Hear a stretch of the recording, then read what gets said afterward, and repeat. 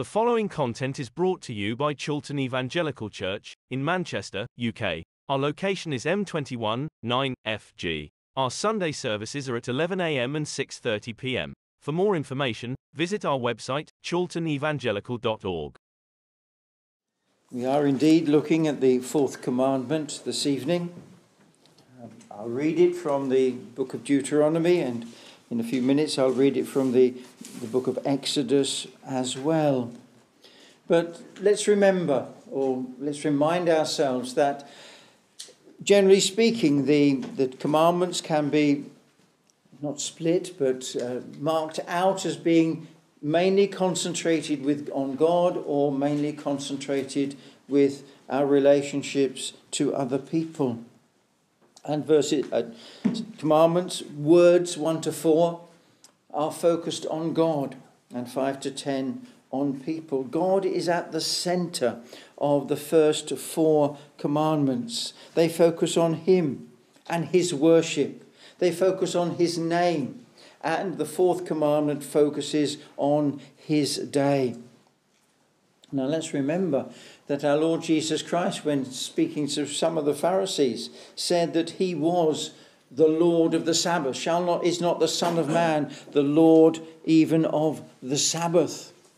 It is his day. It is the day that the Lord has made. It is the day that he has chosen. And in many ways, the fourth commandment is very much like the sixth and the seventh commandments. You shall not murder, or you shall not kill, you shall not commit adultery. Our Lord Jesus Christ expanded both of those commandments in the Sermon on the Mount. So those plain, simple words, you shall not kill, become a much, much greater commandment for us to obey. There's a lot more in the sixth and the seventh than the mere words that are written. And the same is true of the fourth commandment. It is not merely you should stop work, though that is important. It's a commandment that is a positive commandment. It's telling us that we should work. We should work for 6 days, and then there should be one of rest. And that is then explained in the remainder of the bit about the commandment. So I'll read from Deuteronomy in chapter 5, the fourth commandment. It begins at verse 12 of chapter 5. Observe the Sabbath day to keep it holy, as the Lord your God commanded you. 6 days you shall labour and do all your work, but the seventh day is a Sabbath to the Lord your God. On it you shall not do any work. You or your son or your daughter or your male servant or your female servant or your ox or your donkey or any of your livestock or the sojourner who is within your gates, that your male servant and your female servant may rest as well as you. You shall remember that you were a slave in the land of Egypt, and the Lord your God brought you out from there with a mighty hand and an outstretched arm. Therefore the Lord your God commanded you to keep the Sabbath day. Very strongly, I hope you've noticed, there is that note of resting, ceasing from work. And that's the idea behind the word Sabbath. It's a ceasing from, a stopping, a cessation. This is something that marks out the Sabbath day, or marked it out for the Jews, that they were to rest from their ordinary labours. In Exodus, in chapter 20, and verse 5, it's slightly different. We must remember that Deuteronomy, the book, is some sermons of Moses. So he's not necessarily reading what is written, but he's doing it from memory, and there would be differences. So there are differences, but nothing of any major importance. Exodus 20 and verse 8. Remember the Sabbath day to keep it holy. 6 days you shall labour and do all your work, but the seventh day is a Sabbath to the Lord your God.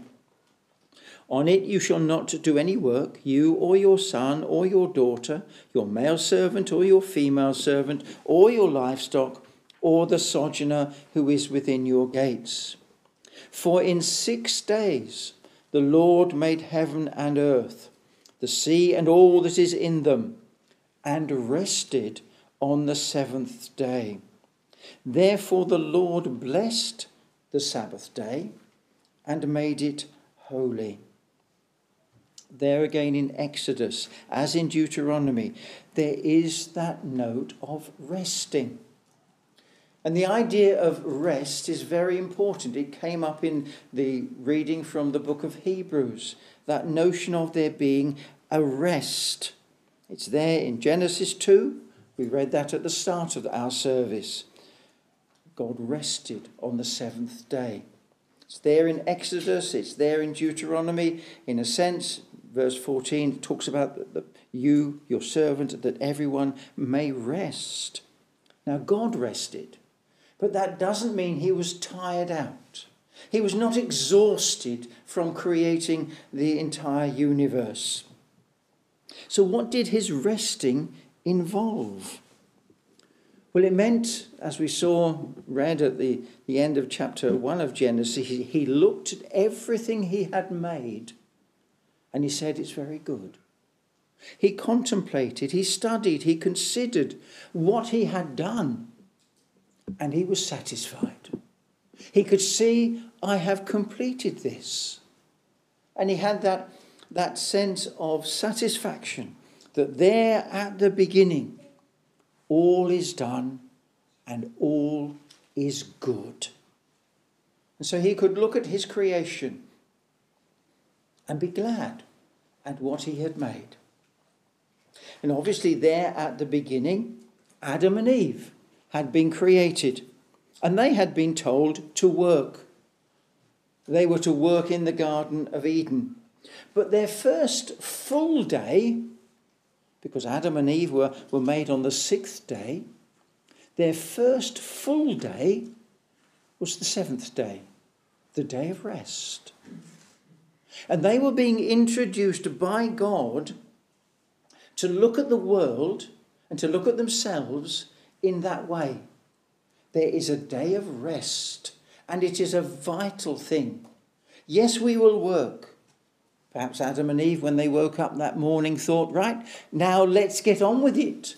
Let's do a bit of gardening. Let's tend that plant and this plant. But God said, no, you are not to work this day.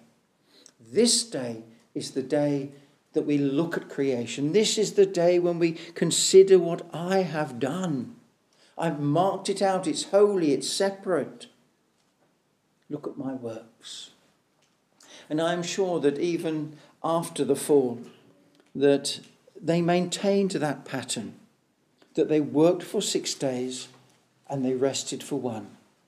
And they would have told their children and their grandchildren and their great-grandchildren, down almost to Noah, there is a pattern and we follow it. It's the pattern that God himself followed. 6 and 1. 6 and 1.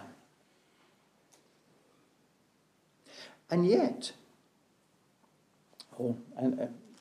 we know from the fall, and we read through Genesis, and we realise that man, in their wickedness, corrupted themselves, that their hearts were full of evil practices and desires. Did they still maintain that pattern? I'm sure many did. Most may not. But Noah, I'm sure, would have learned from his father, who could have learned it face to face from Adam, could have learned of the things that he had to do and the way his life had to be structured. We work and we rest. But that was not the goal. There in Genesis, we do see that the world was very good and man was very good. But the best rest is not there at the beginning with Adam and Eve in the garden. The best rest is still to come. And it's to come at the end, at the consummation of all things, when the Lord Jesus Christ returns. That's the best rest. We've read from the book of Hebrews that in many ways, I know it's a close argument and there are many things that seem strange to us. But there in that passage in Hebrews chapters 3 and 4, God promised, or God swore to those who rebelled against him, that they would never enter into his rest. What was that rest? What was that rest?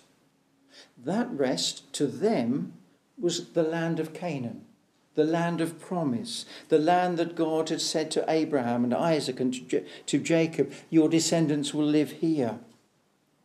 That land of promise to them at this point was a land of rest, flowing with milk and honey, a land that they could richly enjoy and be at peace. Israel was not there yet.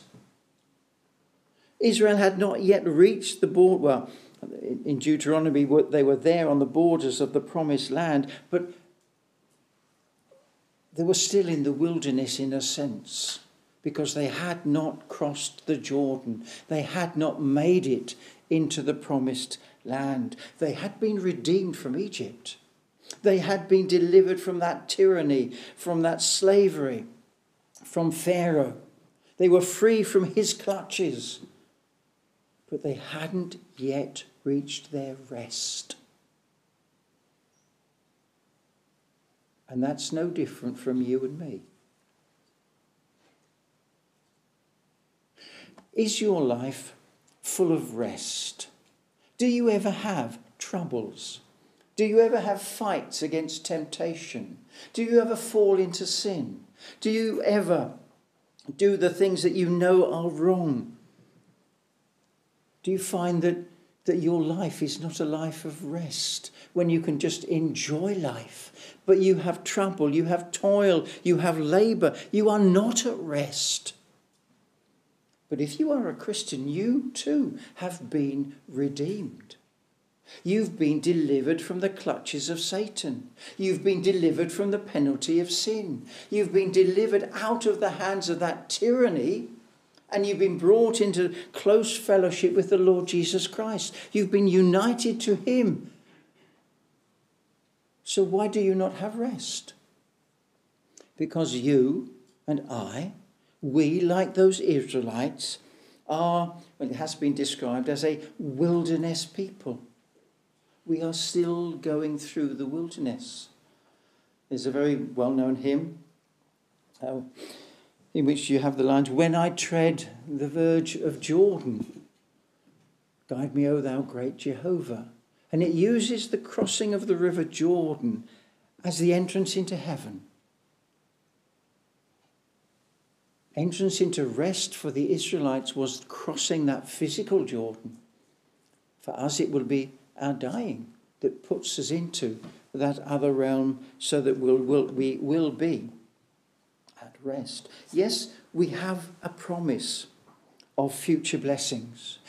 We have an experience of future blessings. They are here with us now. We experience them in Christ. We know what it's like to have our sins forgiven. We know what it's like to be able to talk with God. We know what it's like to have a communion with him, but we're still not at rest because of all our temptations and all the sins and all the fights against wickedness that we have. We struggle on to heaven against wind and storm and tide. It's a fight. Did you notice there in the reading in Hebrews, while the promise of entering his rest still stands? That promise is still open. That promise is still available. And that's saying we've not fully reached that rest. Later on in chapter 4 and verse 9, he says, so then, there remains a Sabbath rest for the people of God. There is a rest to come. There's a better rest to come than the one we now enjoy. It's the best rest that is possible for us ever to enjoy. The Israelites were in the wilderness. They were in between redemption and rest. We too are in the wilderness of this world, between our redemption and our rest.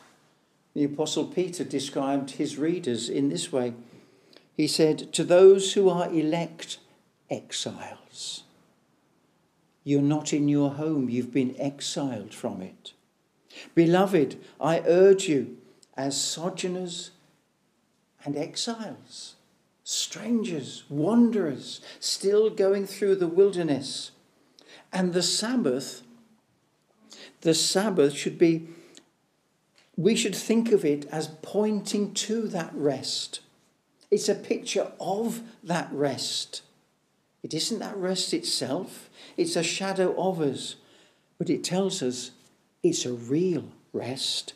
It is one that is to come, one that is available, one that is guaranteed, one that we experience a bit of now. But what will it be like to be there? There are no words that we can currently use that will fully express what it will be like to be there, to experience that rest that God has for his people. I've been talking about the Sabbath. I've been talking about rest and the Sabbath, and reminded you that our Lord Jesus said that he was the Lord of the Sabbath. The Sabbath was made for man, not man for the Sabbath. And unfortunately, many people think, well, if the Sabbath is made for me, then that means I can do what I want. If it was made for me, then surely I can behave in the way that I want. The prophet Isaiah, in Isaiah chapter 58, we read these words from God himself.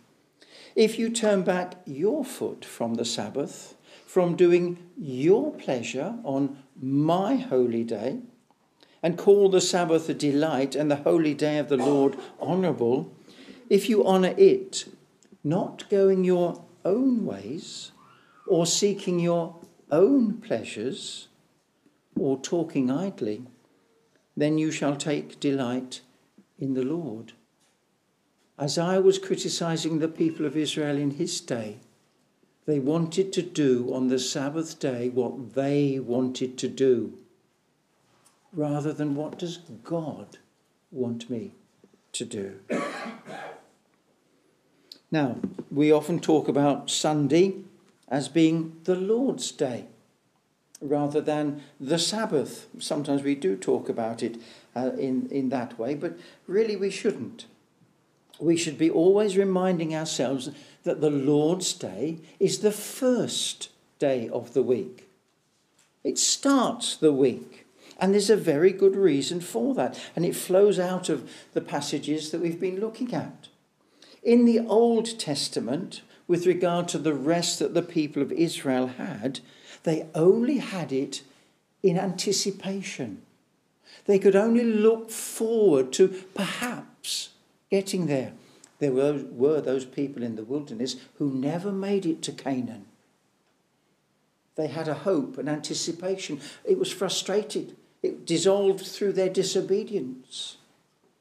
They could only look forward to something at the end of the week, something that was possibly going to come to them later. It was all in anticipation. But we celebrate the first day of the week. We have rest in Christ. He is at rest.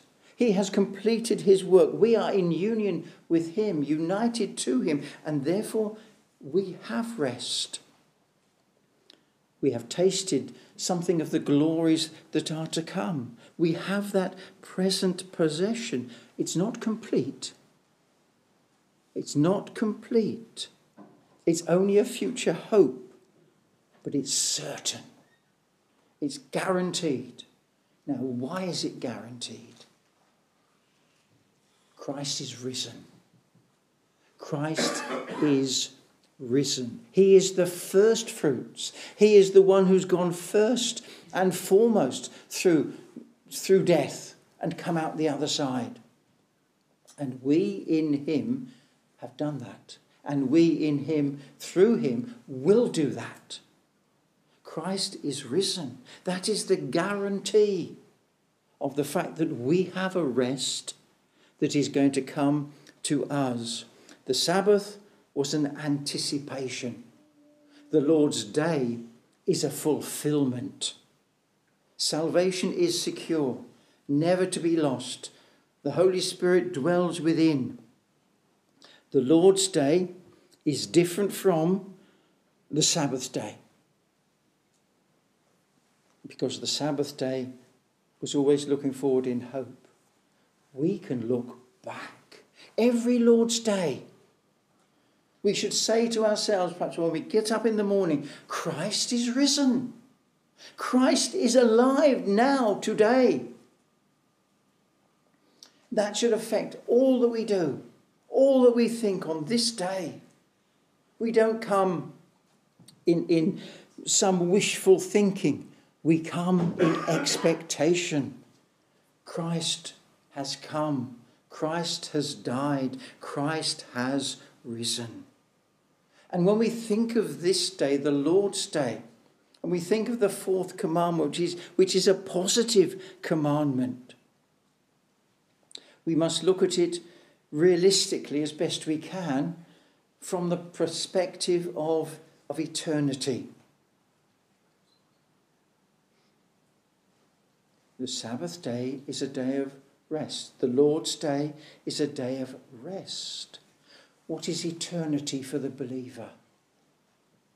That is the rest that we anticipate. That is the rest that is guaranteed. So every Lord's day, we should be thinking of it from that perspective of eternity. And perhaps think of the Lord's day as an outpost of eternity. A bit like heaven here and now. Why is it like that? What do we read in the book of Revelation? There around the throne there's an innumerous people. They've gathered together to praise God. And what have we done today? We've gathered together. Now, we're not a vast, uncountable multitude, but that's an indication. That's a picture of what is to come. Every time we gather, every time we meet one another to praise God on the Lord's day, we are saying, one day we'll gather round the throne in heaven. One day we'll be there with them. And we can look forward to remind ourselves, that's where we're going. Later on in the book of Hebrews, there in chapter 11, there's a long list of people who lived in faith. One of them, of course, is Abraham, the father of the faithful. And what do we read about him? Well, he was looking forward to the city that has foundations, whose designer and builder is God. He, along with others, they all died in faith, not having received the things promised, Old Testament times, remember, but having seen them and greeted them from afar, and having acknowledged that they were strangers and exiles on the earth. They agreed quite categorically, I don't belong. This is not my home. They desired a better country, a heavenly one. A city whose foundations, designer and builder is God. Here we have no abiding city. We seek the city that is to come. That was their perspective. That should be our perspective every Lord's day. We're not at home in this world. We've gathered with the saints because that's a little foretaste of what it will be like to have that rest in all its fulfillment in heaven, in eternity to come. Just to give you a little picture, Linda and I, we used to go off to Spain quite regularly. Her mother lived out there. And there still are these little groups of people, the expats as they're called, English people who go and live in Spain. And of course, living in a foreign country, what did they want to do? They wanted to make their little bit, wherever they lived, as much like England as it possibly could be. So they had bowling clubs and cricket clubs, which Spanish people just did not do. So, of course, it was only English people who were in the bowling club and English people in the cricket club. And you had supermarkets staffed by English-speaking Englishmen and women who got English food for the English people in Spain. And you think, why? I want to feel like I'm at home. Their home, they were living in Spain, but their real home was England. We're living in this world, but where is our home? What are we looking forward to? But in the meantime, before we get that rest, what should we be doing on the Lord's Day? Well, in Deuteronomy, it is the rest, the idea of ceasing from our labours, refreshing our bodies and our minds from the stress and strain of ordinary everyday work. It gives us time. So how will you fill the day? Is it going to be a 24-hour sleepover? Or are you going to do something else? What will you do the jobs that you didn't have time to do during the week? Will you concentrate on yourself?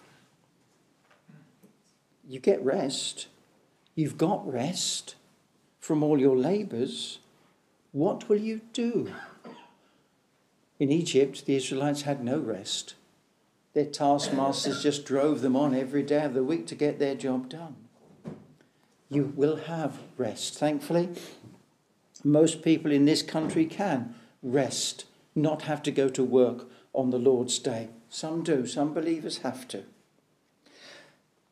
But the other thing that we can most certainly do as we observe the Sabbath day is that we should remember it. We should be remembering. Remember that, as it says in Deuteronomy, remember that you were a slave in the land of Egypt. The Lord your God brought you out from there with a mighty hand and an outstretched arm. You've been delivered. As a Christian, you've been forgiven. You've been cleansed. You've been made right with God. You've been justified. Remember those things. Remember what you were, and remember that day, if you can remember it, when the Lord changed you, and all the days since then, how he's worked in you and blessed you and supported you and provided for you. Remember those things. Look back and remember what you once were and what God has done in bringing you out, in changing you. You've got time to meditate because you're not working all day long. You can think of your salvation, all its facets and all their splendour, all their glory. Remember what God has done for you. Remember it on the Lord's Day. But then again, we should remember, or rather we should not only remember the Lord's Day, not only rest on the Lord's Day, we should be refocusing ourselves, our lives. In Colossians chapter 3, Paul wrote this: if then you have been raised with Christ, in other words, if you are a Christian, seek the things that are above where Christ is, seated at the right hand of God. Set your minds on things that are above, not on the things of the earth. For you have died, and your life is hidden with Christ in God. When Christ, who is your life, appears, then you also will appear with him in glory. Set your minds on God. Realign your life. Think through the things that you do, the way you want to do things, how you do things, what your plans are for the future. Get them all aligned with the most important person in this universe, the Lord Jesus Christ. Get yourselves sorted out by refocusing on him, looking at him, and seeing everything else in its true light. Can you imagine a woman on her wedding day waking up, being woken up by her mum and being told, "Get up, you're getting married today," and then saying, "Oh, what? Am I?" It'd be incredible, wouldn't it? You would expect her, that bride-to-be, to have been contemplating for months previously about this day, making all the preparations for this day, making sure all the organisation was right for that day, the dress, the hair, the car, everything, month after month, focusing on that day.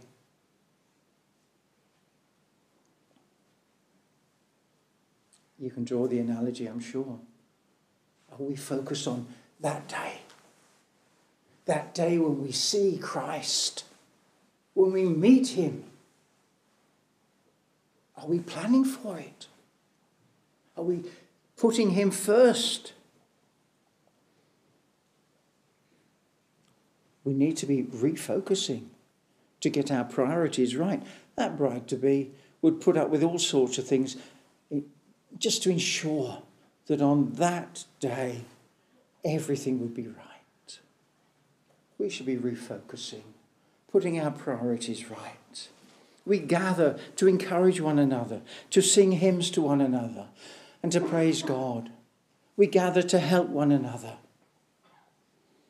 We gather in anticipation of that day of rest, that eternity, that endless day of rest that is to come. It's also a witness to the world, believe it or not. You come here twice on a Sunday. What are you saying to them? You're saying the church, believers, God matters. When Linda and I first went out to Sydney to meet to her relatives out there, they wanted to plan things for us on Sundays. They only tried it once because they realised, no, Sunday is the Lord's Day. We'll be going to church. It might be difficult, it might be time-consuming, but we are going to church. It was a witness. They stopped arranging things on Sundays. No parties for us to go to, no big splash, great meals eating out. They're going to church. They won't be there. It's a witness to the world every time we come. Every time we say, no, there's a meeting, the Bible study is on. No, there's the morning service, there's the evening service. Perhaps one of the things you'll notice I've not said, you should not do this. You should not do that. You should not do this, that and the other on the Lord's Day. No. Look on what you can do. What is its purpose? Its purpose is to give us rest. It's a purpose to remember what God has done and to refocus our lives to what God is going to do. And the day when we meet our Lord Jesus Christ. Be forward-looking on this day as well as backward-looking to the day of resurrection. We should cherish all that the Lord's Day offers us. I suppose the biggest challenge to each and every one of us. How much of a highlight in our lives is the Lord's Day? Do we look on it with delight, or do we put up with it? Do we think it is something that we will enjoy because of all the things we've been talking about? It's a foretaste of heaven, it's a picture of heaven. We're gathering with people who love the Lord as we do. Or do we think, I wish I didn't have to go? Those who aren't here because they don't want to be here, rather than those who can't be here, miss out an awful lot.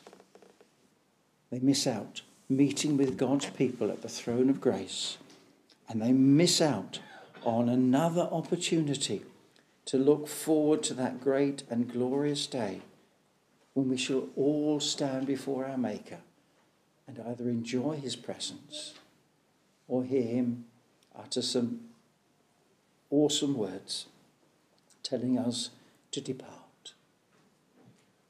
What's your view of the Lord's Day? Is it a day of delight, a day of gladness, or a day that you wished didn't exist?